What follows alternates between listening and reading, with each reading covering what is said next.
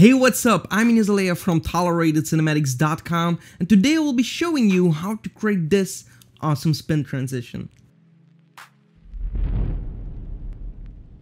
Alright, so that looks really cool. Let's jump into Adobe Premiere Pro and see how it's done.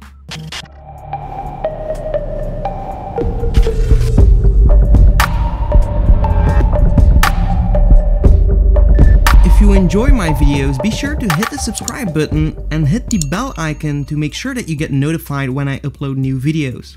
Alright, here we are in Adobe Premiere Pro, and let's take a look on how to create a spin transition just like this one.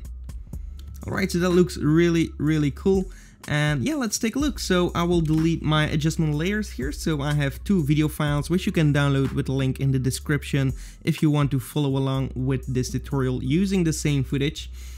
So yeah, let's get started. I will go to my project manager and I will create a new item, adjustment layer. Click OK. And we can rename this adjustment layer to motion tile, and we can drag this on top of our video right here. So what you can do is decide how long you want it to be, but maybe a little bit like 5 to 10 frames.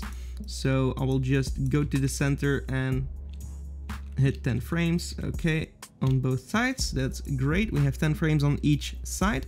And what I will do now is just import one of my presets that I made.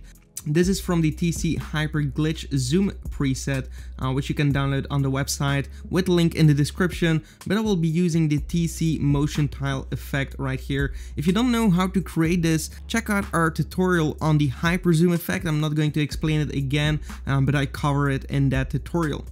So once you have done that, we can create a new adjustment layer and rename this to rotation. We can drag this on top of our motion tile. Drag it a little bit longer, and here we're going to add the effect transform to.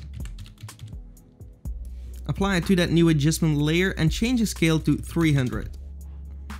And there we go. The first thing that I want to do is click on the rotation stopwatch right here.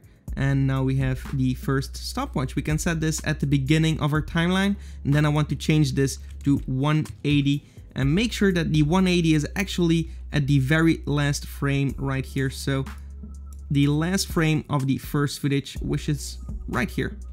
Then the next frame, I want to set this to minus 180, but a little bit less than minus 180, because you have to imagine that it's actually in the rotation and everything is going simultaneously. So that's what we have here, and then right here at the end we can set this back to 0. Okay, so now we have this animation. You can also make your video a little bit shorter where it ends, and then you can drag them together and select your video footage and just make sure that the keyframes match up again. So just make sure that you're actually positioning them well. I think right here should be fine. Let's take a look.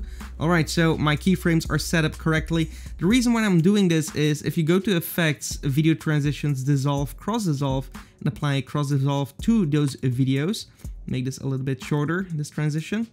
That way you're not going to notice the seam at the transition itself. So now we're going back to our rotation. We have this right here. What I will do is select all my keyframes, right click, and go for a Bezier. We're going to open up our Bezier by clicking on this arrow right here, and this is what we will see. Click away, click in the beginning here. We're going to drag this all the way out and just make sure we have a straight line right here. This I'm going to drag in all the way, and same goes for this one. Drag it in all the way so we have nothing going on in here. And then for this effect, we can actually drag it out as well. So now it's going to ramp up in speed. It's going to come to its maximum speed at 180, and then it's going to shift one frame in between to the other value and then decrease in value. That's what it's doing right here. Okay, so let's take a look on what we have. Okay, that looks pretty cool. The only thing that is missing is some motion blur. So to enable motion blur, we're going to the transform again of that adjustment layer and uncheck use compositions shutter speed. Uncheck that and change the shutter angle to 360, which is the maximum amount that you can do. Again, go to sequence, render into out. And there we have the effect. So that's so simple to create, but it's so awesome. And of course, if you want to save this as a preset, you just go over here and you save preset and you enter rotation transition. And there we go. You can add a little description if you want, click OK. And then if we're going to delete this, we're just going to our effects presets right here and search for the rotation transition. Apply that to your effect here, and there you will see that you now have this transition, which is really cool actually. Boom. Alright, so that's it for this tutorial. If you enjoyed watching it, give this video a like and definitely subscribe to the channel. Also check out our website. We have a bunch to offer for filmmakers and video editors. Links in the description. And apart from that, I'll see you later. Goodbye.